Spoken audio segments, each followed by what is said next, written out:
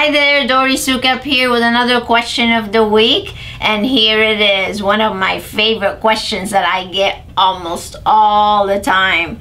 Dory, how do I increase retail sales? Well, that's a loaded question. I could probably sit here and talk to you about it for about an hour. But the quick answer is this.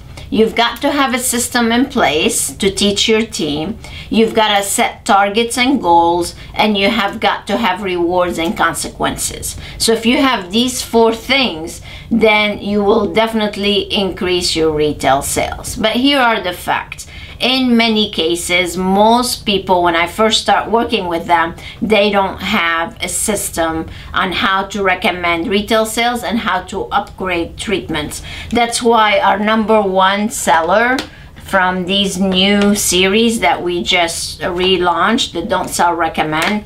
No more CDs, by the way, they're all on memory sticks now. So if you don't have the Pride system implemented in your facility, you have got to. This is a recipe for success.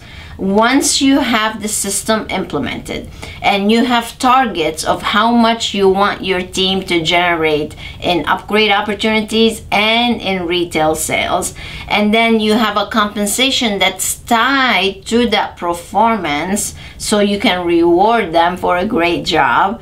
And then if they don't reach their target month after month after month, then you must have consequences.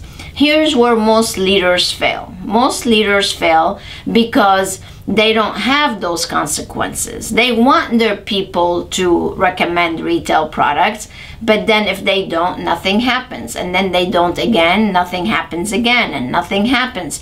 So they end up costing you a lot of money. The fact is, they need to be delivering what we call a complete guest experience, so in the spa or Medi-Spa, and then they need to be educating people on how to take care of themselves at home. And how you do that is via retail products and education.